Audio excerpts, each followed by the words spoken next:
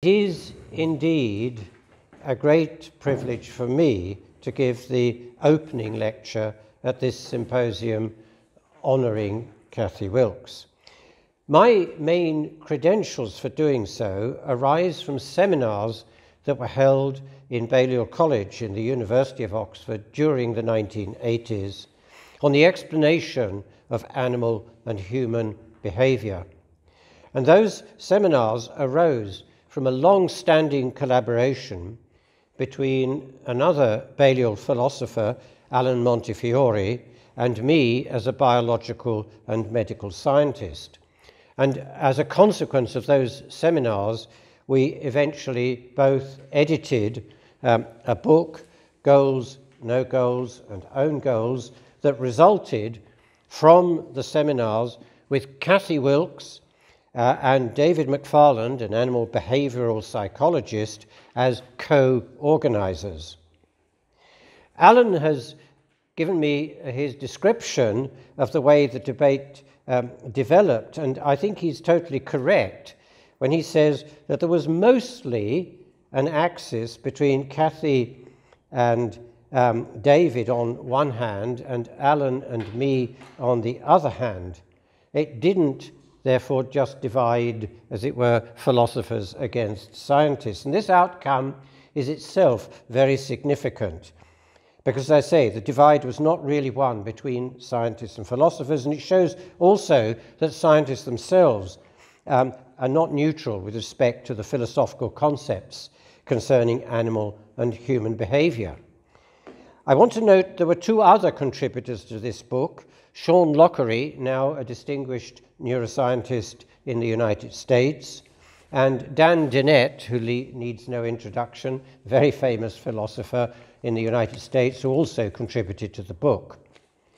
But a further professional link with Kathy arose from the book she edited with Bill Newton Smith, yet another Balliol philosopher, called Modelling the Mind.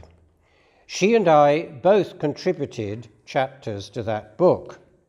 Kathy herself wrote the chapter that gave the book its title, Modelling the Mind, while I followed some of the arguments in the Goals book with a chapter on biological explanation and intentional behaviour.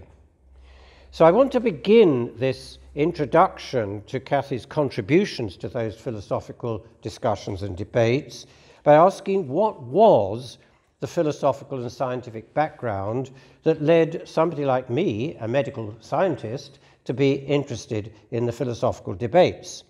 And that arose from a published interaction in 1967 with Charles Taylor, the Canadian philosopher who did his thesis in Oxford, following the production from his thesis of the book, The Explanation of Behaviour.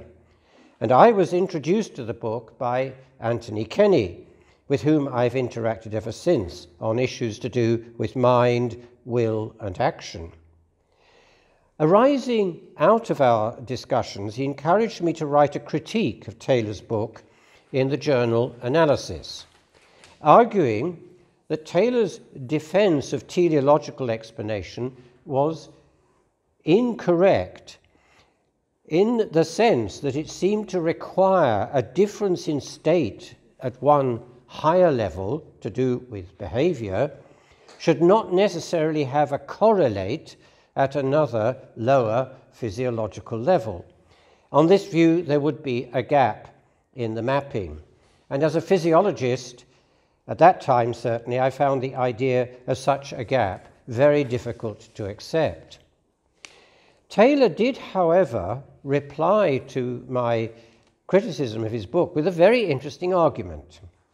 This was that while he agreed that there could not be a physical gap, it might nevertheless be the case that after studying a whole series of correlations between, say, behavior and neural states, only the higher level of explanation would count as an explanation. Specifically, if the behavior states are B1, B2, B3, and so on, and the neural event states E1, E2, E3, the E states might just be so disordered with respect to explaining the behaviour, whereas the B states might offer a ready explanation.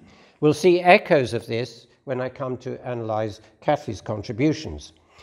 Anyway, I found this a very interesting reply, and I countered that the consequence was that the issue of the validity of teleological explanation then became a conceptual issue, not an empirical one.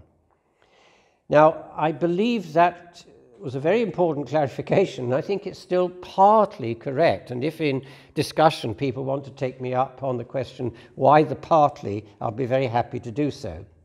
But I also think that the debates anyway have moved on very significantly since 1967, and those seminars in Balliol College, in which Kathy was such a major contributor, formed an important stage in that development.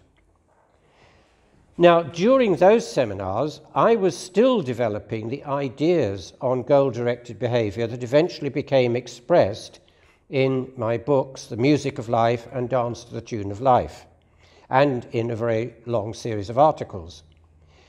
Those publications aim to describe the ways in which teleological behaviour naturally occurs and develops during the evolutionary process. More recently, I've taken those arguments and evidence further in an article written jointly with my neuroscientist brother, Ray Noble, to show how behaviour itself contributes to the evolution of the species, and so gives evolution a kind of directionality. Not a new idea, incidentally. Charles Darwin, no less, also had the same idea. A paper that is just about to appear in the Biological Journal of the Linnaean Society, which is where Darwin first elaborated his idea of natural selection, follows that idea up even further. And I'll come back to those contributions and how they flowed from some of Kathy's ideas at the end of the talk. However, in the 1980s, I was far from ready during those Balliol seminars to give expression to those ideas. And it is in retrospect that I can see only the roots of my own development. Now, that is unfortunate from one point of view, because I think that if I'd been able to express those ideas and marshal the biological experimental evidence more forcefully in the 1980s, perhaps the debates could have taken a different turn.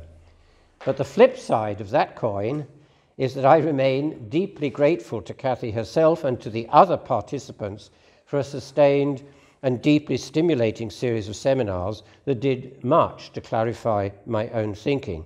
I would have loved to be able to try out some of my recent ideas on Kathy herself, particularly because, as I will show in the talk, I believe they answer one of the key questions she contributed to the debates in the Goals book.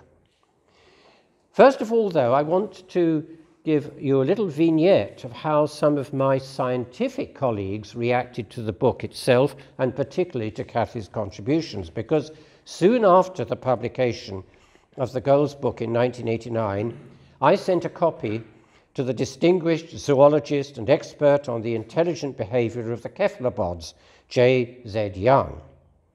I had been taught medical sciences in University College London, where J.Z. Young was the professor of anatomy and a world-renowned expert on the learning and behavioural repertoires of the octopus. Actually, I suspect I learned more philosophy from him than anatomy. So I thought it would be a good idea to get his reactions to the book. And he wrote to me afterwards to say that he'd enjoyed reading it. In fact, he said, I hope he was right, that he'd read it several times. But he wasn't exactly complimentary so far as my own contributions were concerned. So much for Alan and my side of the debate, and I'll come on to the reasons why that might be the case in a moment.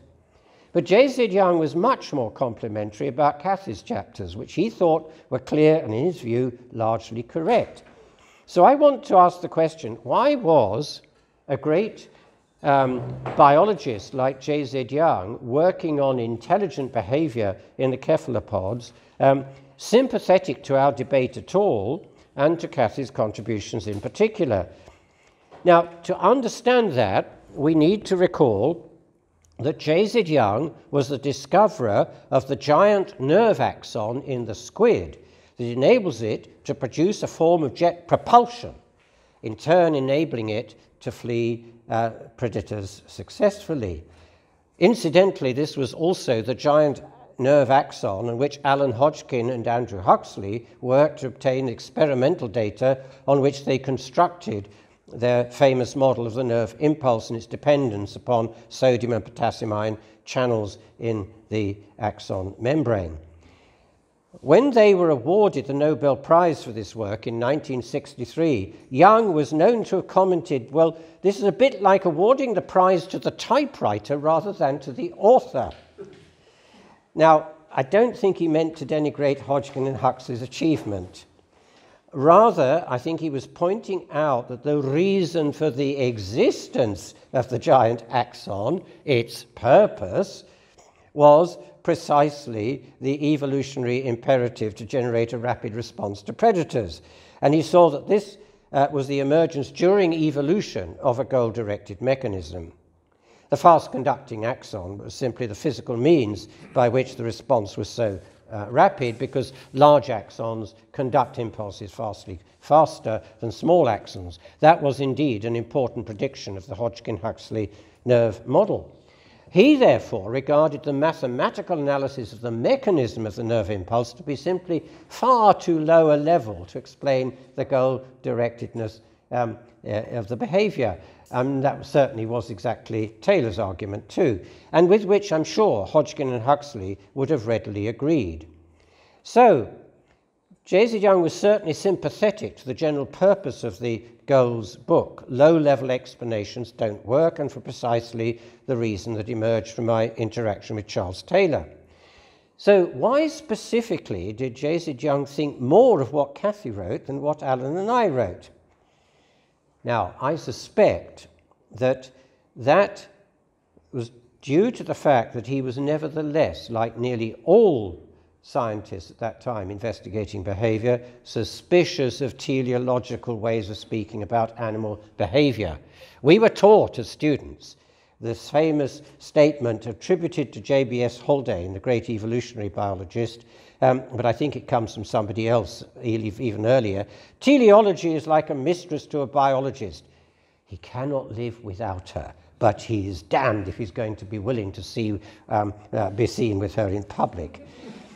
In fact, at that time, some biologists, I think this was the French team involved in some of the early days of genetics, Monod and Jacob, they even invented the word teleonomy to refer to biological processes involved without committing to whether or not an organism is an agent. I'm not quite sure that I understand how one can have purpose without agency, but that might be one of the issues we want to take up in discussion.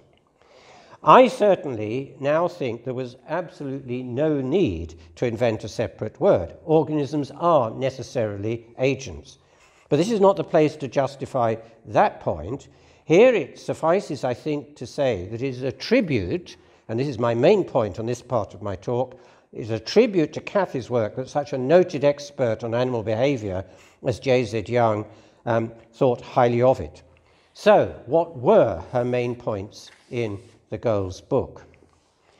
Well, she wrote 2 chapters in the book, and she explains her philosophical position most clearly at the end of the second, and I quote, "Our discussions of these issues over several years have left me more confused at the end than I was at the beginning." Surprise, surprise. And then he continues, "I have suggested that many of the problems might be pseudo-problems, to be dissolved rather than solved, and certainly I line myself with the theft over honest toil school philosophers who prefer problem dissolution to problem solution. Nevertheless, she identified, and this is important, one question that has emerged as an indissoluble, crucial, and critical question: what counts as realism in psychology? And her comment on that was this needs serious thought, which would and should enrich and deepen the ongoing examination of realism, even in the physical sciences. And on this, surely she was right. There is now a veritable flood of books on what is real, the matter with things, and so many other similar titles. And as I will show towards the end of my talk, there are good reasons for this explosion of interest, because there is a groundswell of opinion in opposition to the confidently expressed reductionist certainties of the 20th century. Kathy herself, it seems to me from reading her contributions to that book, was more concerned with what the common, as it were, man in the street might want as an explanation. She wrote, "Not all explanations are causal explanations. If one job of explanation is to remove puzzlement, then evidently people can be puzzled by well nigh anything." Here she is talking very much in the tradition of philosophy paying attention to the language and problems of the man in the street.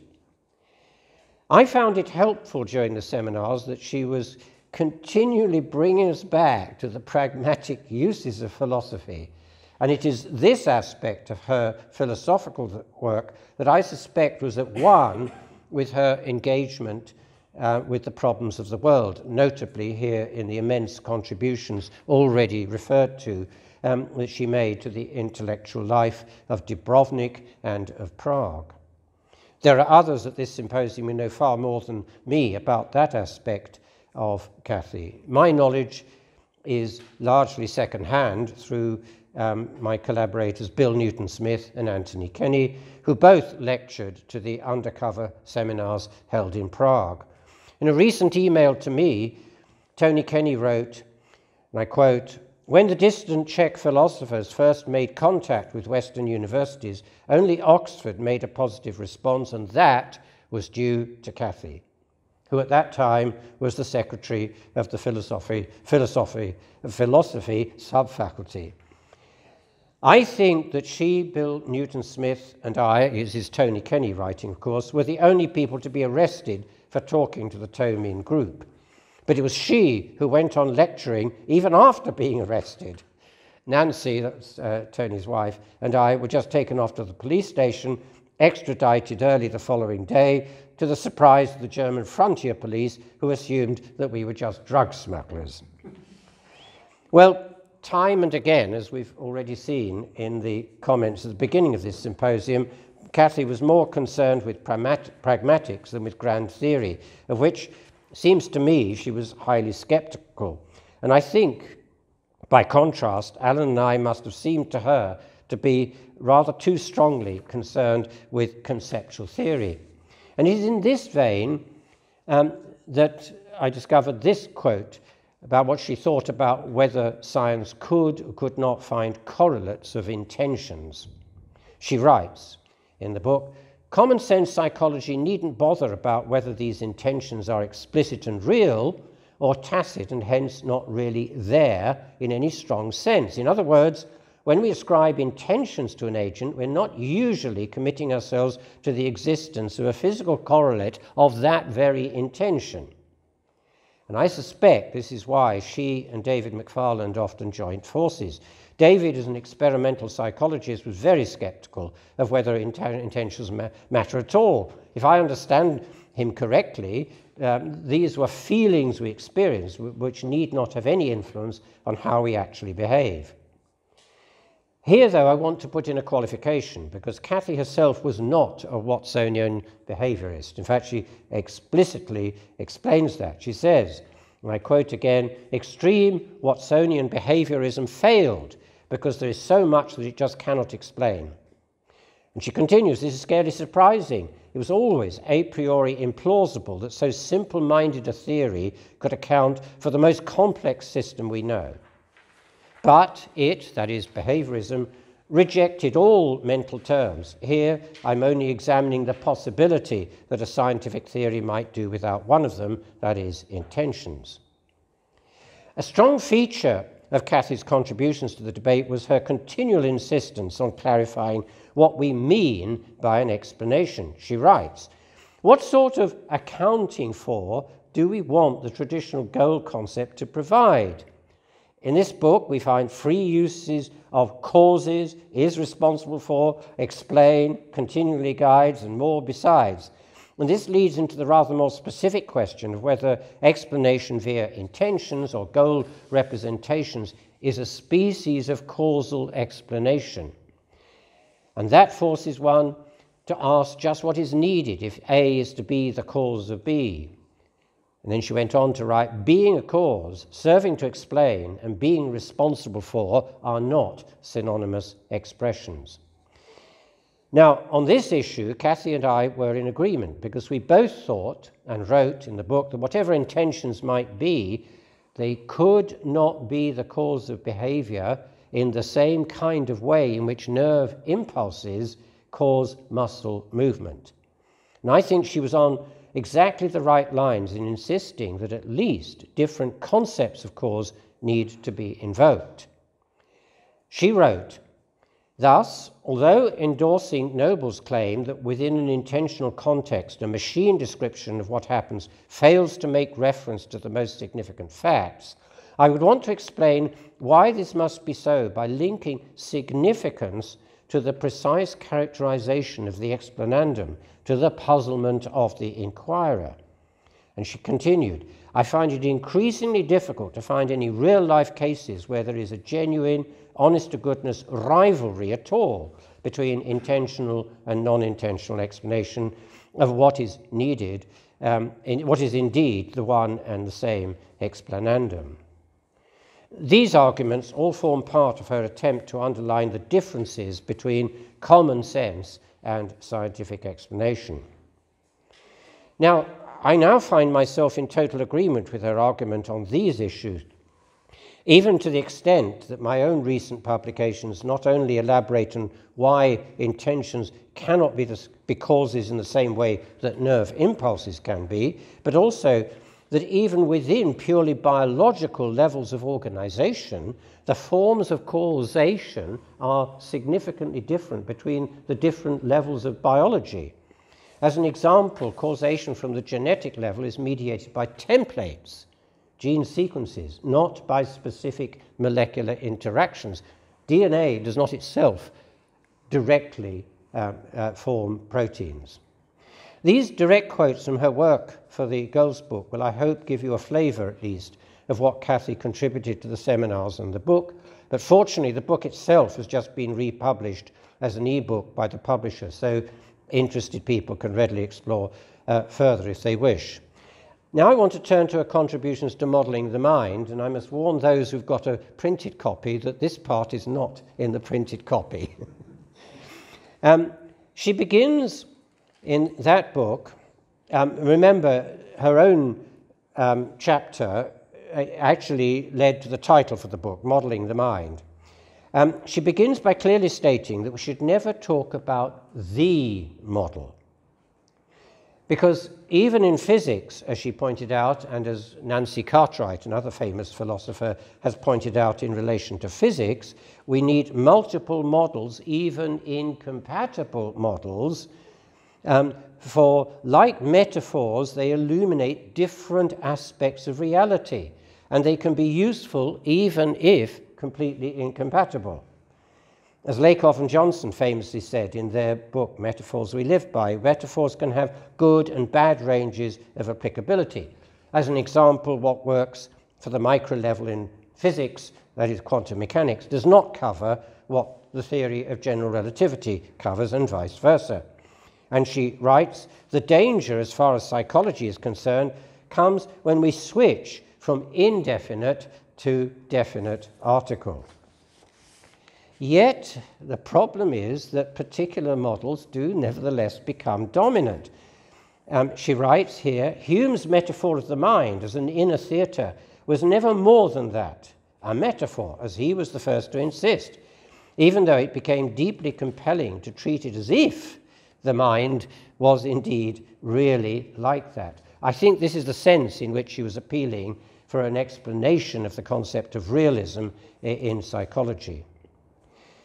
So, if we cannot think of minds as inner theatres inspected by an unblinking inner eye any longer, just what do we think the mind might be, or what it is to be mental? There is then, in her chapter in this book, a careful analysis of the computer model of mental processes. And she points to the danger. There's a very real possibility that psychological explanations might bottom out in hardware structure and function long before we have learned anything from the computer metaphor. In fact, that the really interesting work may come rather from one or other of the neurosciences than from simulation exercises. And it's at this point that I find and encounter a very fascinating speculation. She writes, "It may be that if we were to construct a computer with capacities close to those of the human brain, we would have to use as structural elements synthetic cells, or things that behaved very much like neurons, with, say, action potentials, graded potentials, synaptic modifiability, dendritic growth, and so on." This paragraph is, I think, the key to her thought, because I think it's tantalizingly close to where my own thinking has come recently. Specifically, I have speculated in some of my articles that in order to access the kinds of molecular stochasticity, the jiggling around at the molecular level, and I think we do that incidentally, in order to access that kind of molecular stochasticity in real brains, we might have to make computers, if we want to call them that, using water rather than silicon. Now, that's only been done once, and that's by evolution over several billion years. The argument is very simple. It is that novelty, creativity in organisms may depend on precisely what kind of stochasticity is harnessed by living organisms. My overall conclusion, therefore, from rereading Kathy's work after about 30 years have passed, is that her contribution, particularly to modelling the mind, is the better example of the depth of her thinking. She was more, as it were, in that book, in full control of what she was writing, instead of being, as I quoted earlier on, more confused at the end than I was at the beginning. Now I come to a mea culpa and the ending of my lecture. I suspect that one of the reasons for that conclusion on her part in the Goals book is a fault of my own as a biologist in the debates, because perhaps something was missing from what I, as the physiologist in those debates, should have been contributing. So what was missing in the 1980s? Well, on my part, it's actually very easy to explain. Like most biological scientists in the mid and late 20th century, we were all still under the sway of a seminal book written in 1943 by the great quantum mechanics pioneer Erwin Schrödinger called What is Life? I call it a seminal book because it led directly to the central dogma of molecular biology in the work of Watson and Crick. Both of those acknowledged Schrödinger because he made two predictions in his book that were apparently to find their confirmations in the work of Watson and Crick.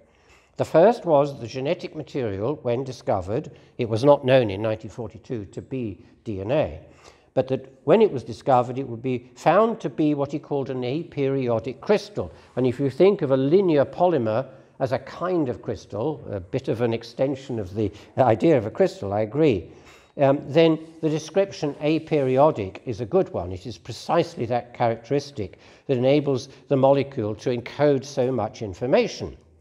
So far, so good. But the second prediction of Schrödinger, to be taken up by the molecular biologists, simply cannot be true.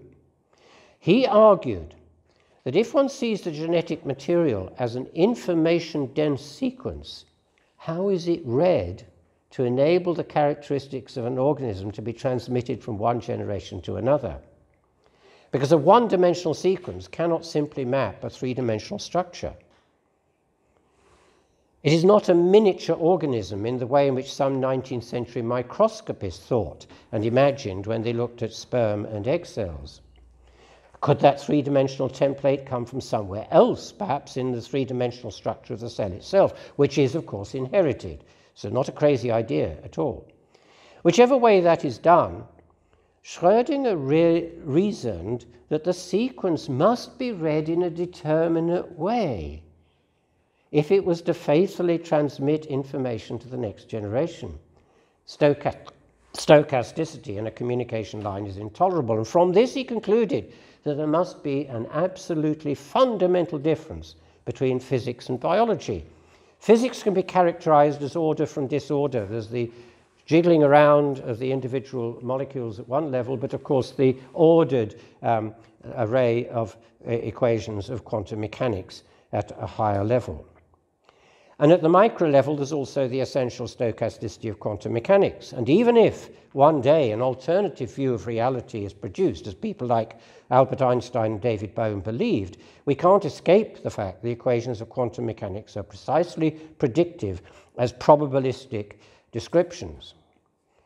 Now, that is not difficult to imagine, since we already have an example of stochasticity at the molecular level that was discovered well before quantum mechanics. In 1827, Robert Brown found that fine particles derived from pollen grains showed stochastic movement in water under the microscope. We call it Brownian motion, and it was shown by Einstein in 1905 to arise from the random bombardment of the particles by the random motion of water molecules. Yet, the equations of thermodynamics, as I said earlier, describe large numbers of particles, and that's how they generate the gas laws, and those are determinate.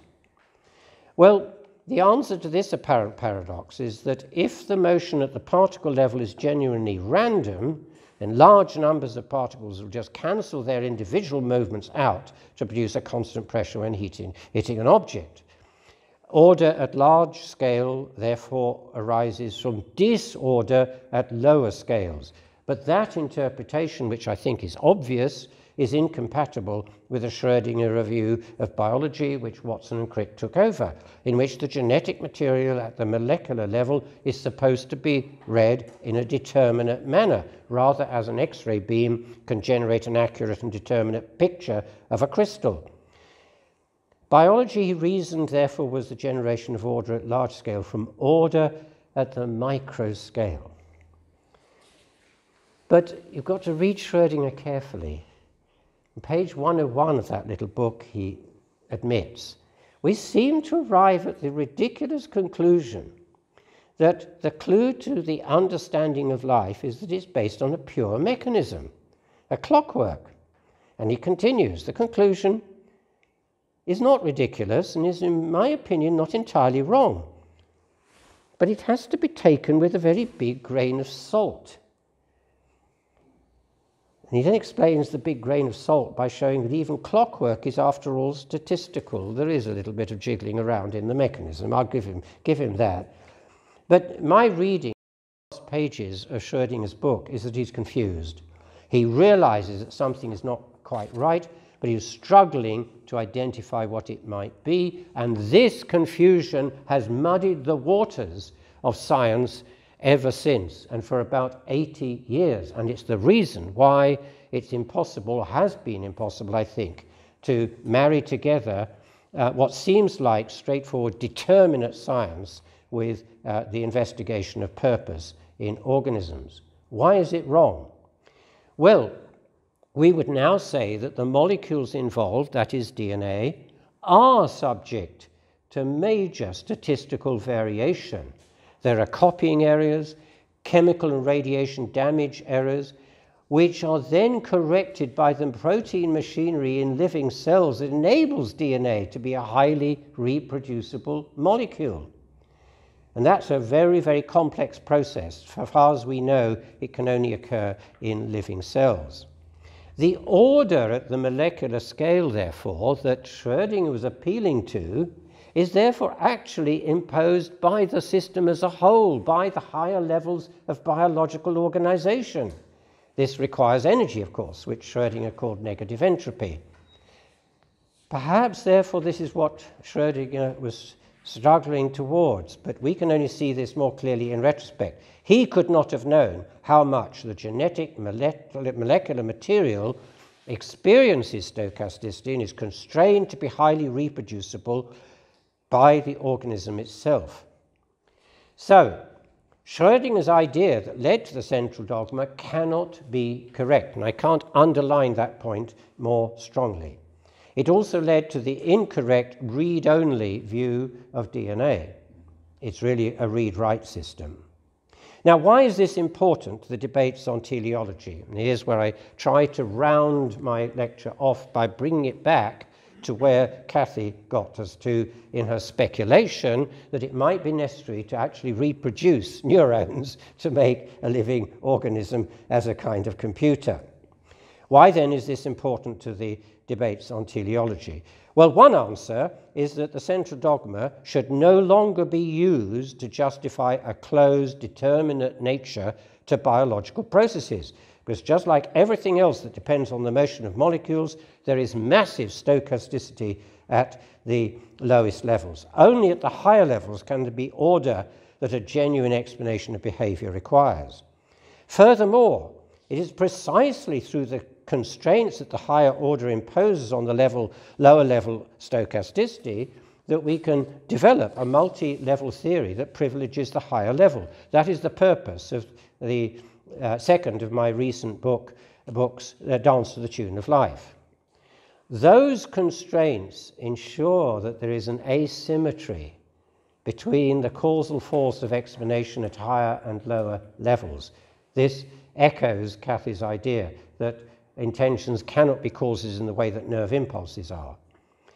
The higher level is genuinely causative, though, in another sense, because it is only from that level that one can understand the constraints and how they arise. This is the sense in which I think that Charles Taylor's conceptualist view of teleology is correct, and how I think it now be given a firm biological science basis. Furthermore, it is possible to show, and that's what I've tried to do in my recent articles, that this necessarily excludes the one-way reductionist causal explanation of organism behavior. The complete argument is technical, and there's no time for me to go through it properly here, but the overall conclusions are straightforward, and I can summarize them in just three short statements. First, when we examine the mathematics of multi-level causation, which is encapsulated in what I call the principle of biological relativity, it is impossible to dispense with the influence of the higher levels on the lower level behavior. Impossible in the sense that there would be no solution to the equations involved in the models we might construct. That is a mathematical necessity in any living system with multiple levels of organization. Second, that organisms use lower level stochasticity to generate their characteristic innovative activity in finding solutions to the challenges of survival. Our immune systems are doing that all the time, and they do it by changing the organism's DNA. There is, again, the breaking of the central dogma. That's done in a targeted way. And thirdly, harnessing of stochasticity occurs in the functioning of the nervous system. Massive stochasticity at the molecular and synaptic levels in the nervous system. So that also may contribute to the physiological processes that underlie innovative behavior. Because it is at one and the same time both stochastic, we can't necessarily predict a Beethoven or an Einstein, yet we can see it as understandable in retrospect. We can judge the reasons and values that must have guided what has done. I personally think, therefore, that one aspect of the debate that Kathy was so deeply involved in the 1980s with me, Alan Montefiore, and others, is now closed, in the sense that higher level explanations must have a validity because we cannot dispense with the influences of higher levels on lower level behavior. And that is, as I've said already, a mathematical necessity in multi-level organization. So I want to conclude this talk by noting that the issues on which Kathy made so many important contributions 30 years ago are still very much live issues today. If I've succeeded in moving the debate on somewhat recently, I owe a lot to her insights and great contributions. And I finish this tribute to Kathy with a kind of coda. Because Nearly 20 years ago, in August 2003, I was contacted by Alan Montefiore, then living in London, to ask whether I could possibly go to the John Radcliffe Hospital to visit Kathy Wilkes, who was unwell. This, Paul, must have been slightly after your meeting with her that you described so well earlier. Indeed, I went, and Kathy was very much unwell. I was trained as a medical scientist, although I have never treated patients, but I was saddened to see all the signs of a hopeless clinical situation. Kathy, though, immediately recognized me, and we briefly discussed her work. Her mind was clearly focused on Croatia and what happened here in Dubrovnik, because, sharp as a knife, she reacted immediately to my mistake in referring to Yugoslavia, which is what your country was when I first visited in 1965.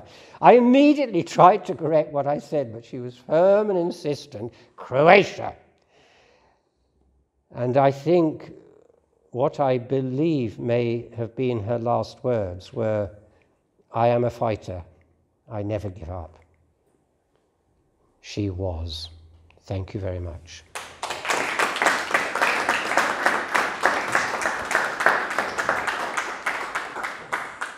Thank you very much, Denis. That was very rich, very illuminating.